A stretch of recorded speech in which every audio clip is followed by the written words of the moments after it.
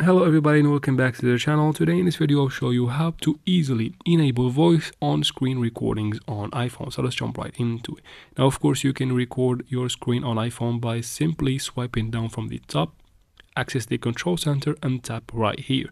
As you can see, I am already recording.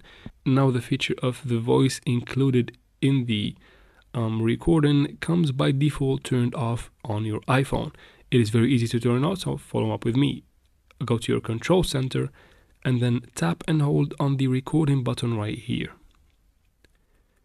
After that, you can see right down here it says microphone off. Tap on it and the microphone is on and the voice will be included in your recordings. Let's go ahead and do that one more time. I'm going to turn it off. Swipe down, tap right here and hold, and then tap on microphone off. Once it is red, that means it is on, and that is very easily how to do it, guys. If this video is helpful, please don't forget to like and comment down below. Don't forget to subscribe as well for future videos like this one, and thanks for watching.